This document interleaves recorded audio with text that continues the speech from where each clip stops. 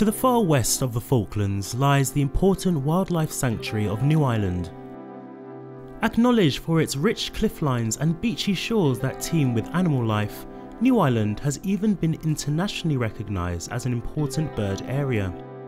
But beautiful as this area of the Falklands is, the island is currently under threat. Over the past 2 centuries, 4 invasive species, rats, mice, feral cats and rabbits, had been introduced by whalers and sealers. These invasive animals are now competing with and predating on native birds and vegetation, further pressuring the island's ecosystems. There are a whole range of impacts of non-native species, but to look at the 4 species that are present on New Island, rats and mice will predate on small ground nesting birds. They'll also feed on invertebrates, on insects and spiders, and also on plant material. So on New Island there are no camel crickets, which there should be. They're an endemic species and there's good habitat there for them. But the rats and the mice have removed the camel crickets, and the camel crickets therefore are a food source for other smaller passerine birds and so on. So there are fewer of those birds than you might expect. So you get these whole ecosystem shifts.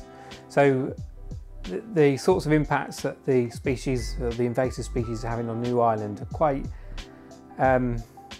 complex and not immediately apparent. The most apparent thing is the general degradation of the habitat, and when you compare it to another similar location in the Falklands that doesn't have those invasive mammals, it's a very stark difference. You can see that there's a lot more species there, and the ecosystem is a lot richer.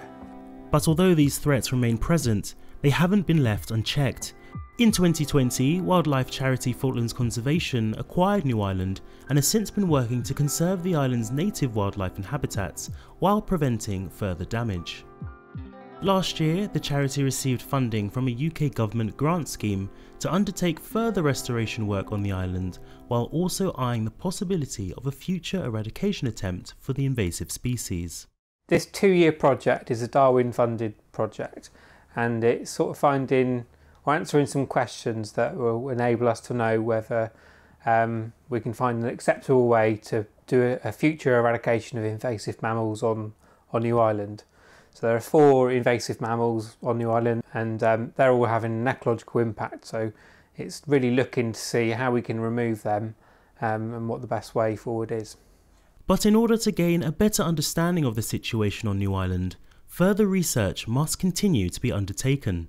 In February, Ross and his team visited the island to carry out a survey on white-chinned petrels, a type of seabird whose population in the area is currently in decline.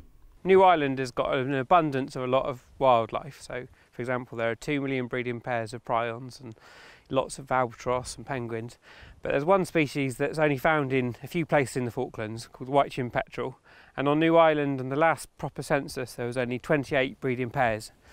And we think they're probably in decline because they're being impacted by a range of things, but including on New Island invasive cats and rats, potentially mice. So we're here today just to try and complete another census of the white-chinned petrels, see how their population is looking, and see if we can see any signs of any change to that population. Well, so far we've done 4 sort of long transects down the slope here to check for burrows, focusing on the white chins. We haven't found any white chin burrows in these 4 sections. They take quite a long time to search through to ensure you've not missed any amongst like the tussock and things like that, but they are fairly distinct. So in doing so, we have found some sooty shearwater burrows, which is nice, with some chicks in them. So that's nice information in itself, and we're going to kind of call up a halt on this kind of belt of them for the moment, and then do some more transects up the hill next, and we'll see if we get any different results up the hill. So one of the tools we're using is a baroscope. It's a small camera and light on the end of a flexible rod, and we can really carefully put that inside of burrow, and it feeds back the picture on the screen. So we can put this in burrows and see what's in there basically. Sometimes we can see just by shining a torch in from the entrance, and we can see if there's a chick in there and what sort of chick it is. But other times we might need a camera to go in, and particularly if it's up and around a corner. So yeah. Oh, that was fluff, I think, wasn't it? It was, yeah. I saw it. Oh yeah, there it is. Where did it go? There. Yeah. Oh, there it is.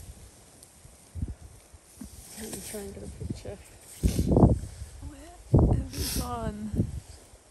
That's so cool.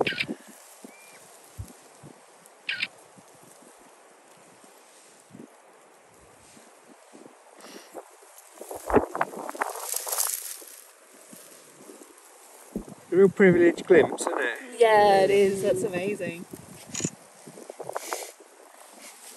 Shame it's not what we're here to glimpse. While the presence of some seabirds like the sooty shearwater was quickly noted by the survey, other bird species were more challenging to locate. Evidence of white-chinned petrels, for example, was very few and far between. I mean, white-chinned petrels are only found at 4 sites in the Falklands.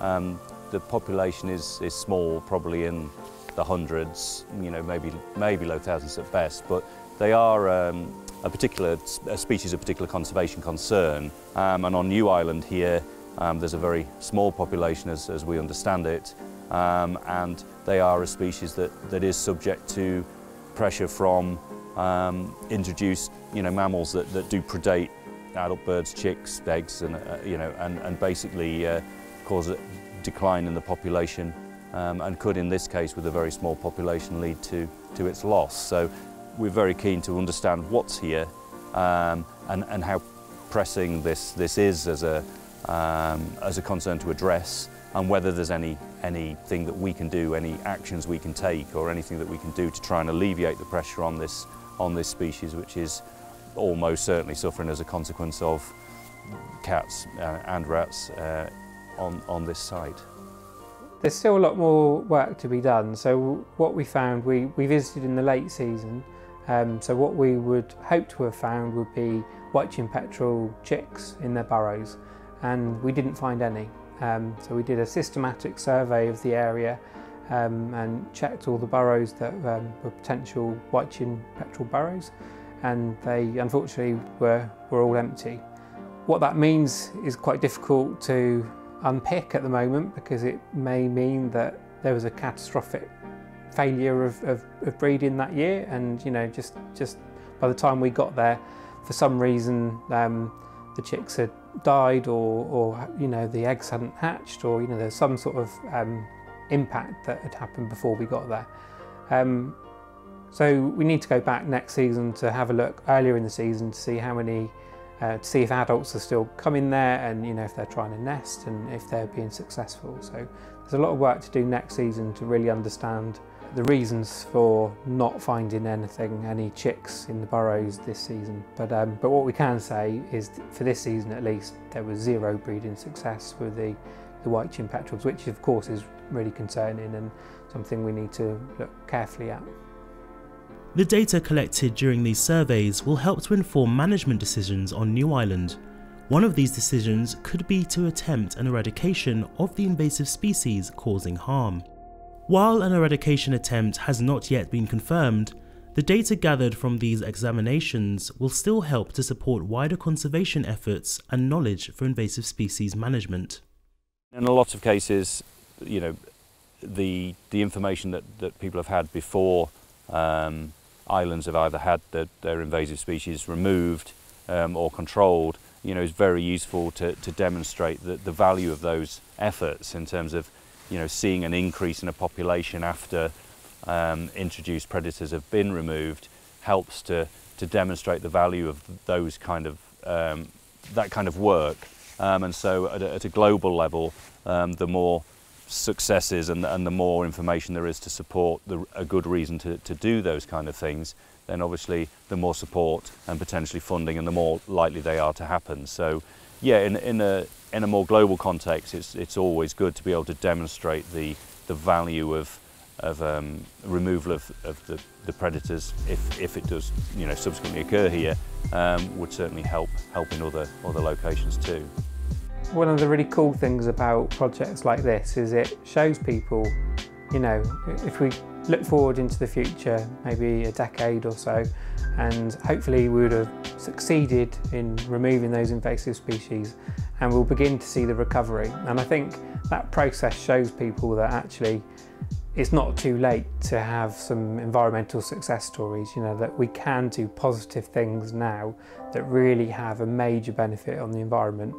I think there's a lot of environmental doom and gloom stories, rightly so, in the media at the moment, because we're in a really difficult time for the environment, and it's important that we don't bury our heads. But this, I think, just projects like this can just show that actually you can reverse that tide. You can do things that can sort of claw back some of the damage that people have done in the past. So I think on a very broad scale, that's one of the major benefits of it. And then on sort of a smaller scale, we're learning a lot through this Darwin funded project that sort of lays the steps for future eradication.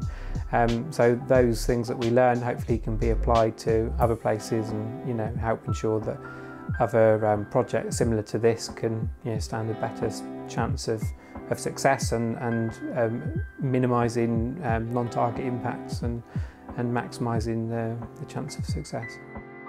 Due to continue for another 9 months, the project's research will look at how an eradication of the invasive species can be made. There are still many factors to consider, but if completed successfully, there is hope that wildlife on New Ireland can begin its recovery.